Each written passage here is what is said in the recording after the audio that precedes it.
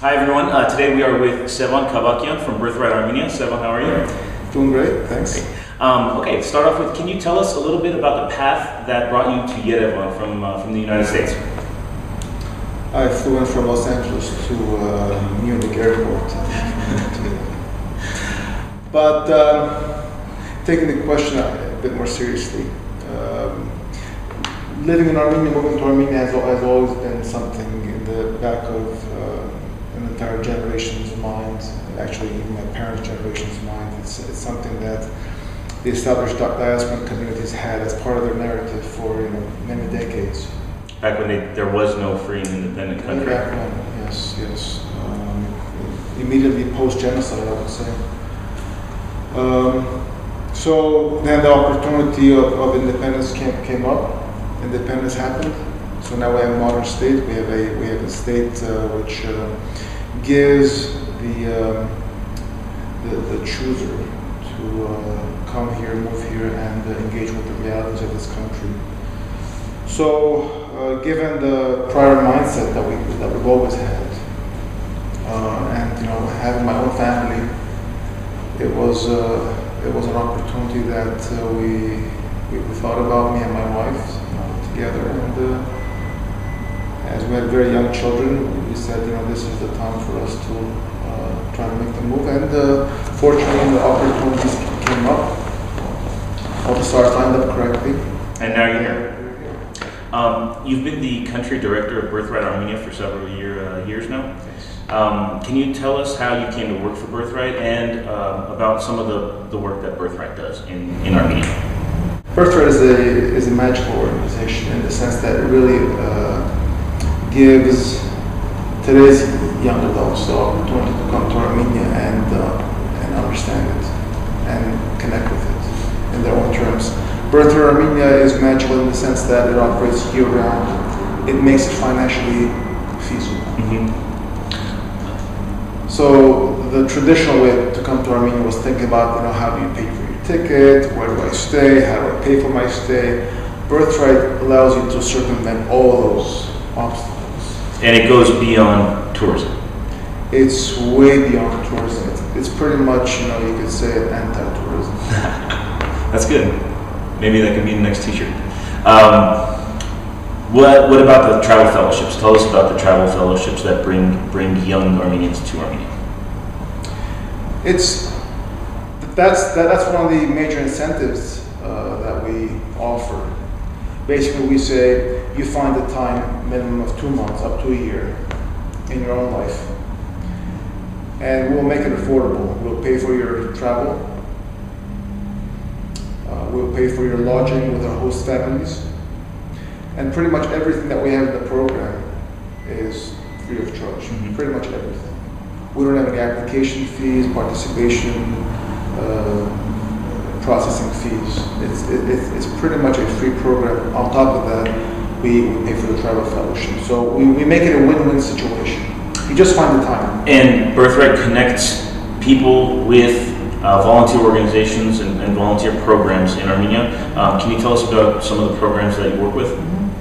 So we work with a network of internship partners, such as the Armenian Volunteer Corps, such as the AYF Western Region Youth Corps, and a number of other programs, in total about 10 to 15 programs, either based in the diaspora or local Armenian internship partners. They're the ones that are organizing every volunteer's internship volunteerism reality. So where someone works, where someone does their internship, all that is planned through our partners. Birthright couples the pure internship experience with the network of host families and the other financial incentives, with language classes, excursion series, lectures, hawaks, and other program-related activities. So we work with the partners because we basically tell our partners, you can use a Birthright leverage to bring your own volunteers. So Youth Corps, you can bring more participants. But getting over the financial barriers.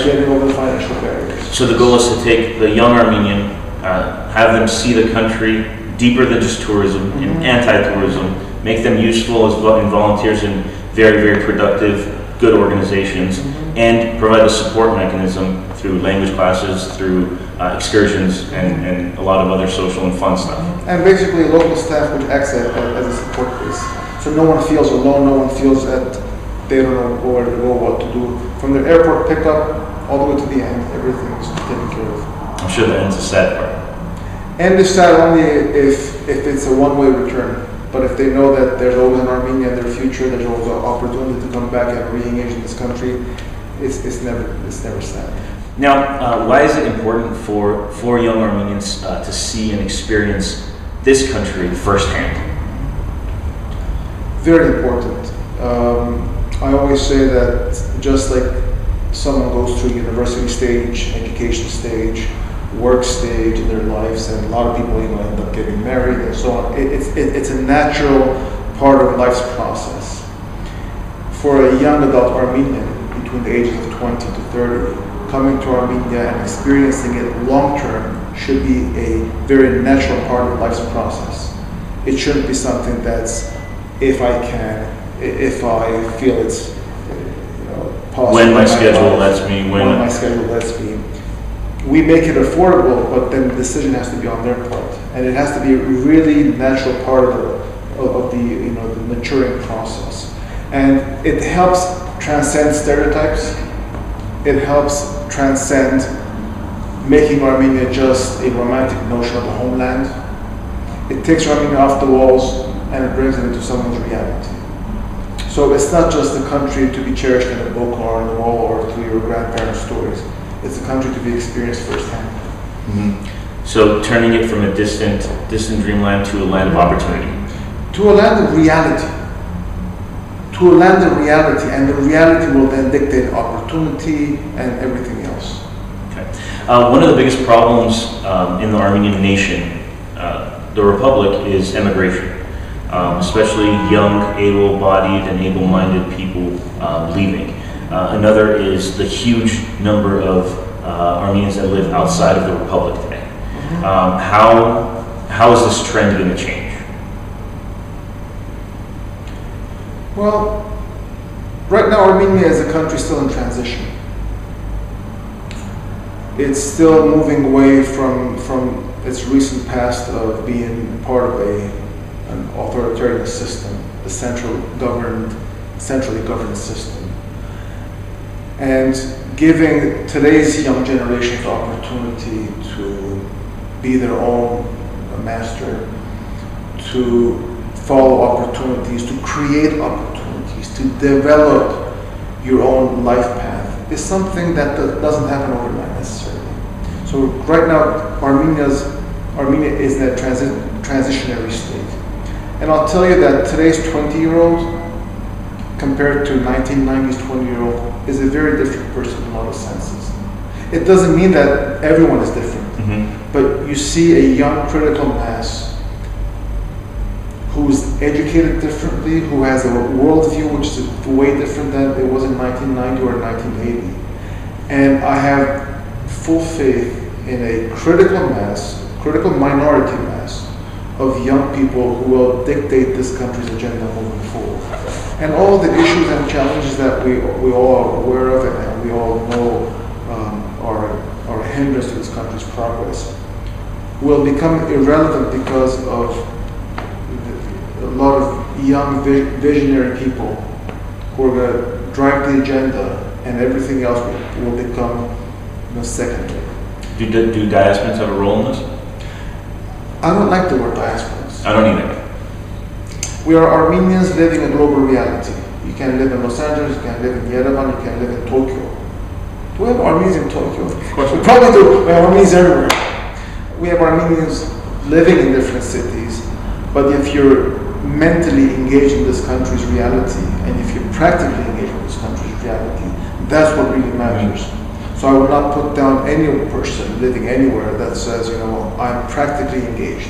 That's what's important. It's a worldwide, global Armenian reality with a country and with people living also in other countries, the homeland, and people living in other countries. So that's What's important isn't for someone to think that I'm a diaspora. If you think you're a diaspora, you're disenfranchising yourself from this country's reality.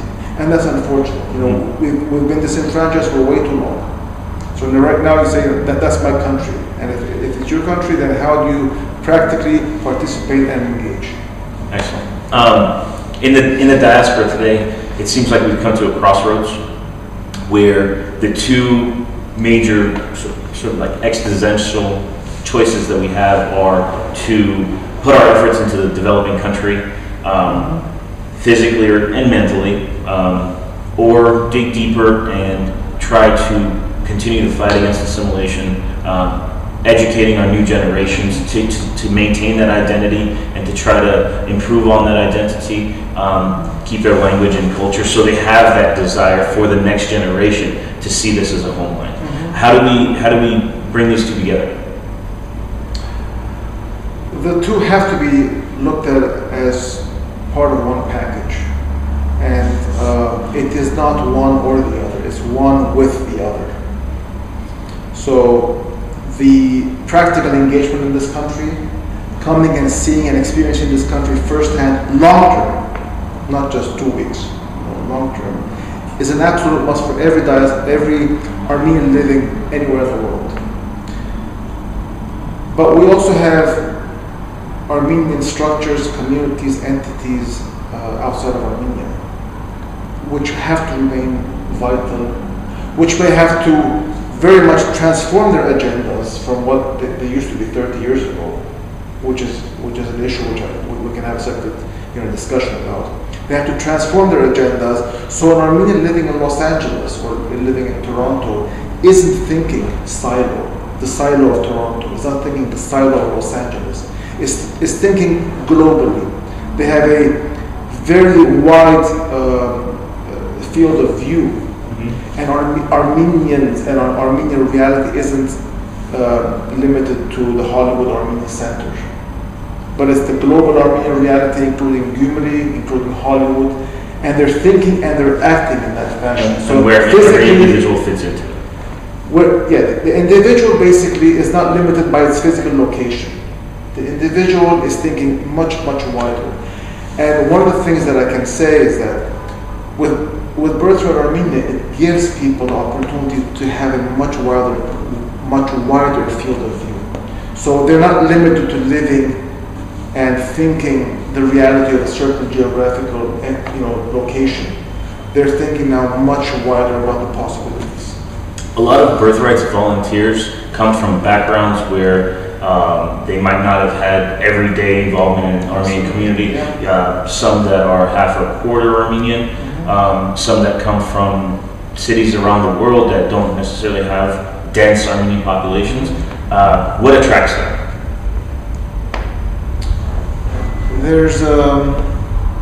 Generally there's a very deep echo somewhere within their psyche, within their genetics. And the story of a grandfather told when they were 5 years old, or the smell of food around the table that their grandmother made, is the only array of Armenianness that has been passed along to them. And now they're the age of 25, and they hark back to that memory, and they say, there's something that I want to go find out. There's something I want to go explore. And it's very, very magical. And I don't really want to find out the exact ticking point of every single individual, because that's theirs. It's really personal. That's very personal. We just say, we don't disenfranchise you because you're quarter, you're half, you're from a non-community, you're from Nebraska, you're from, a Brazilian village where there are no other Armenians. You think something within you is calling you. We're here, we are for you as much as we're for anyone else. And that diversity of background, that diversity of mindset is going to make the country richer. It's great, it's great. A lot of Armenians, come and discover the real global Armenian reality in Armenia. In their own little communities, they think they know. They come here, they see the diversity, they say, oh my God, I thought I knew. But I didn't know Armenia, and I didn't even know the outside of Armenia, because outside of Armenia is much more than what I thought it used to be. Look at all these different faces, and we all have commonalities. That's the difference between reading and knowing and seeing and understanding. Experiencing, absolutely. So do you see young Armenians that go through the program, do you see them coming back? Do you see them coming to live for longer periods of time? I know you work very closely with every single one of your volunteers. Do you see that? Do you see a shift in their minds that says that there is a future here for me? As an observer, I can say that the mental shift is always there. I can say that the expanded field of view of what it is to be Armenian is always there. Everyone goes through a very unique and individual experience. And everyone's post-experience path is very, very different. We don't have a timeline saying that you must come back, 6 months post-experience, otherwise it didn't affect you. It fizzles away. It never fizzles away. Because I've seen people years later, after seemingly having lost connection, years later, all of a sudden, they're back with a project. They're back with another group. And it's very, very individual. So that little on-off button in every individual is triggered. And it's done in a very unique fashion. So we don't have a model that fits all. 600 previous volunteers, you see the photos behind us, 600 unique experiences. And the shift is always there. And it always manifests itself at some point in the future, whether it's immediately post-experience or it's years later. And we still have volunteers, years and years after their experience, they're still waiting for their own opportunity to come and engage. What's next for Birthright? 500 volunteers a year.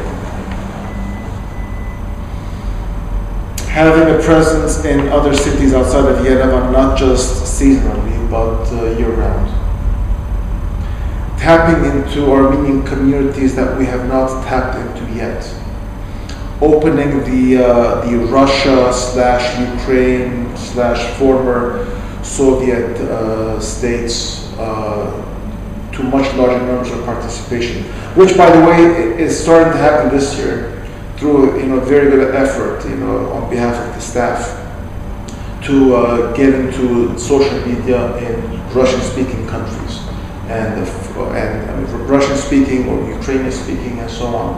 So there's a huge Armenian presence in former Soviet countries that we think are right next to us, so they don't have the same assimilation issues. They don't have the same, away from the homeland issues. But I've come to realize myself that the same issues that affect Buenos Aires or Marseille or, Los Angeles, they affect Moscow, they affect Kiev, they affect even the nearby communities. Assimilation, lack of identity, it's a reality everywhere. I want to thank you very much for your time, for the excellent work. On a personal note, I look forward to expanding the work that AYF's Youth Corps program does with Birthright, and there's infinite potential. Thank you very much. More than infinite. Great.